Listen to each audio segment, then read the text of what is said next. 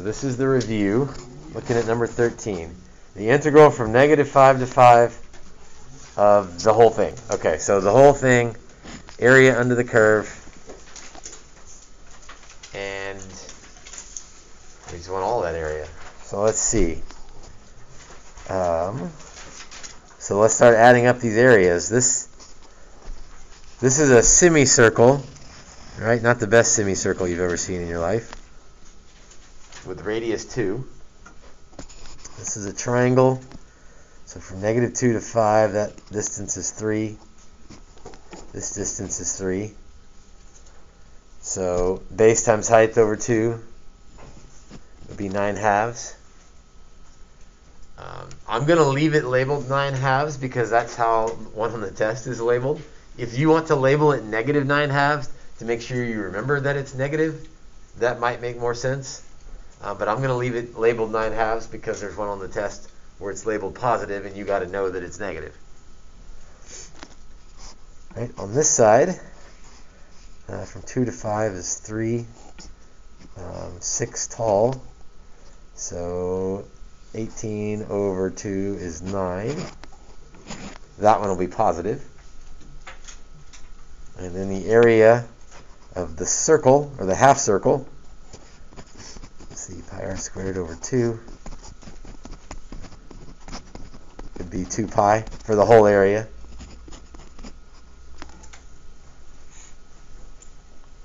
So if I'm adding up all the pieces, first piece is underneath, so I'm going to go -9/2 plus 2 pi plus 9. And sure, I could simplify whatever, but say stop. Plus that matches the picture quite nicely, so I'd leave it like that.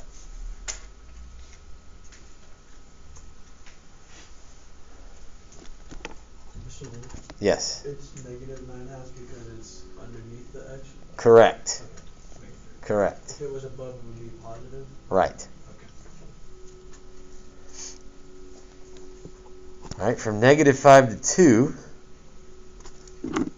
All right, so we're stopping at 2 on this one, so we don't include that last triangle.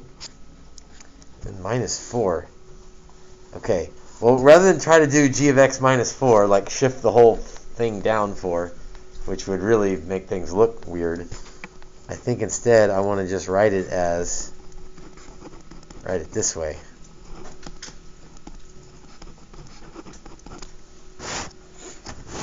That's going to be easier.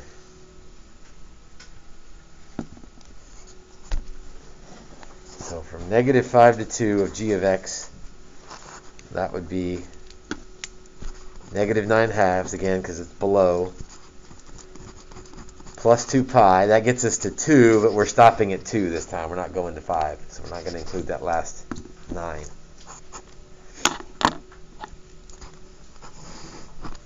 Now the integral from -5 to 2 of 4. Well, that seems easy enough that I might be able to figure that one out on my own here.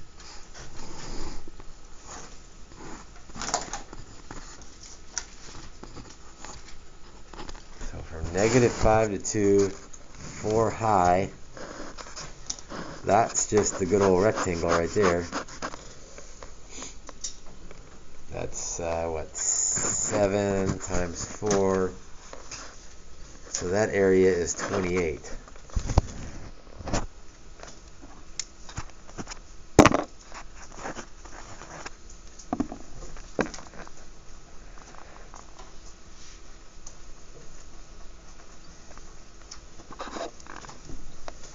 So that's a bit of a tricky one because the first part comes from the provided picture, and the second one, or the second part, comes from a graph and then geometry.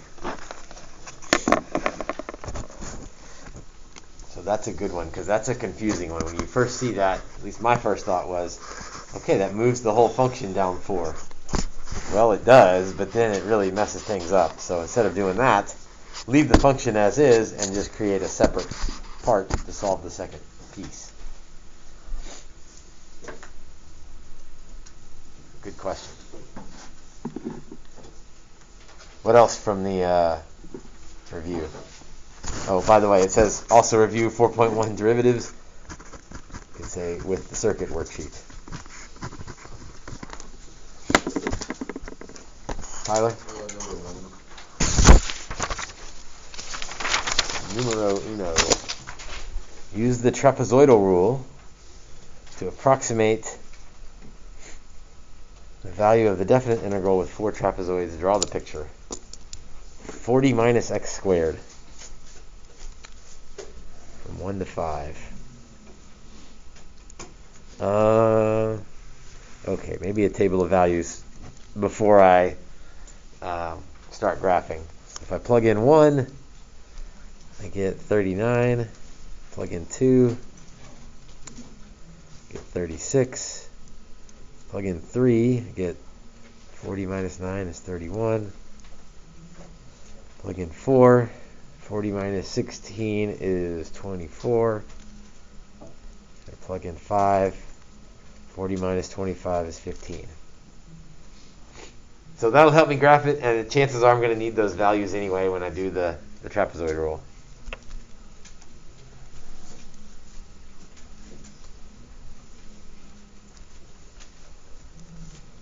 So from 1 to 5. Let's see here. Do a scale of 10.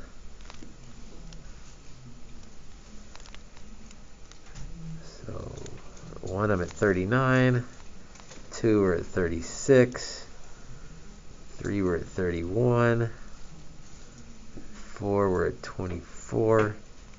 And 5, we're at 15.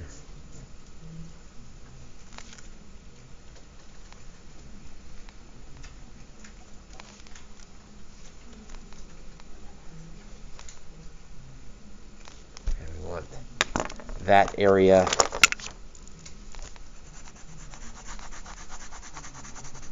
using a trapezoid. Using, 4 trapezoids, which is nice because that divides it up nice and even. So our width is 1.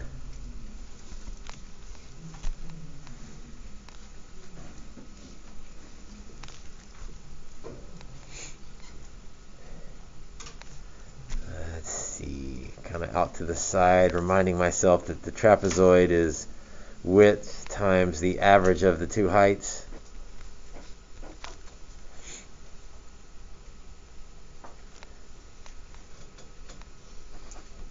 So, for the first trapezoid, the width is 1.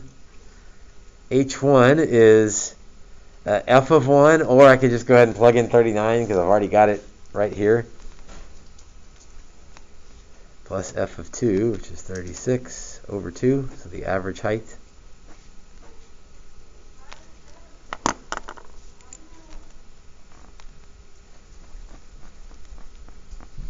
Second trapezoid,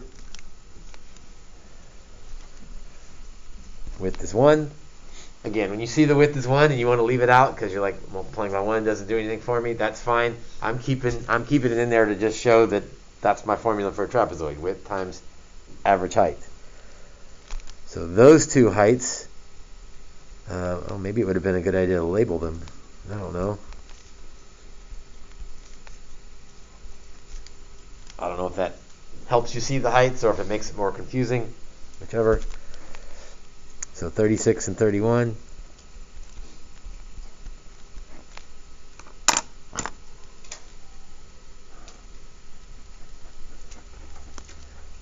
Third trapezoid, 31 and 24.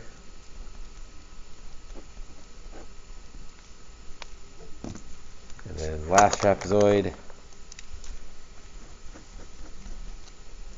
1 wide, 24 and 15 are the 2 heights to use. And hey, safe stop that, right? Like why risk typing that in a calculator and messing something up with parentheses and dividing and numbers, and leave it. I mean, if you want to do it, you can, but you don't need to. So a lot of safe stops on this on this test and on this review. Occasionally you might want to do them like number 2, left and right Riemann sum. So one of those is going to be an overestimate and one's going to be an underestimate. So you could type them all in the calculator and make sure that it looks right. Like one looks bigger than the overestimate was bigger than the underestimate, but your choice. All right, again on Thursday we'll take 20 or 30 minutes to answer a few more of those and then test. You guys online, be ready to go on Thursday and Friday.